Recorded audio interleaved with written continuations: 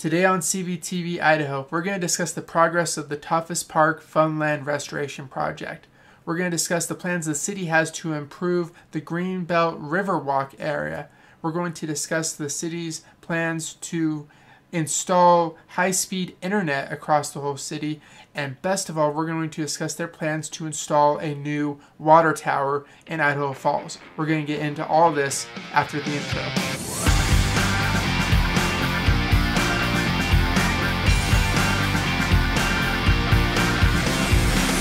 Welcome back, guys, to CBTV-Idaho. My name's Tyson. I'm your local journalist and videographer for Construction Business TV in the East Idaho area. If you don't know, CBTV is a national news platform dedicated to providing you with the latest stories and news updates on construction projects going on in your local area.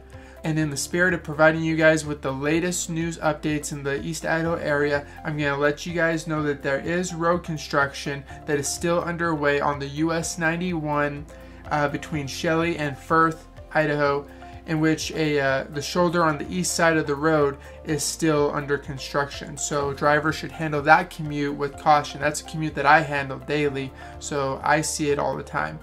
Be safe out on the roads, guys. Next, I have some local job postings to share with you guys. Rainbow Restoration is looking to fill positions in 4 different job descriptions. We're talking about remodel estimators, restoration technicians, carpenters and framers, and remodel project managers. So all these positions have been listed as entry-level full-time positions, and I will provide the links to that. They're going to be found on Indeed.com. I'll provide the links in the description below the video. Okay, let's get into some local construction news stories for you guys. We're going to start off with the Tautphus Park Funland. The plans for the full restoration of Funland are rolling forward in 2021, as well in preparation for the 75th anniversary of this beloved local theme park in 2022. Everyone is invited to donate to the restoration of this iconic Idaho Falls landmark, and there's going to be a description to make that donation in the link below.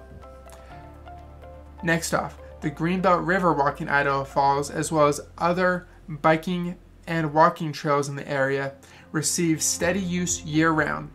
In 2021, the city expects to begin construction of additional trails along canal pathways in the heart of the city. When complete, we'll be even more connected by more multi-use trail. And these trails are also expected to assist with social distancing, keeping people more safe outdoors. Okay, next story. One of the lasting lessons of 2020 is that having high-speed connectivity for all residents is a need, not a want. Fiber optic build-out is moving across Idaho Falls at a faster rate than initially predicted. Some areas of town are easier to hook up than others. If you live in an area served by overhead power lines, chances are that fiber service has already passed by your home or soon will be. The parts of town that with underground wires require a little bit more construction to install. So here's a statement from Idaho Falls Power. When it comes to both internet connectivity and electricity, reliability is key. Idaho Falls Power has an industry-leading reliability rating, and as our utility continues to grow, maintaining our reliability requires redundancy, in which turn requires continued investment. So in 2021, we will begin construction on a new substation north of town, along with 18 miles of high voltage power lines to connect it with the local grid. And finally, let's talk about the new water tower set to go up in Idaho Falls. Early 2020 saw the culmination of public outreach on the location and style of the new replacement water tower. Our city's need for a new tower is not news anymore. The fact is that repairing the existing tower due to its age and large number of issues requiring repair is not the safest or most cost-effective alternative, and for the money it would not result in enough capacity to serve the city's needs in the future.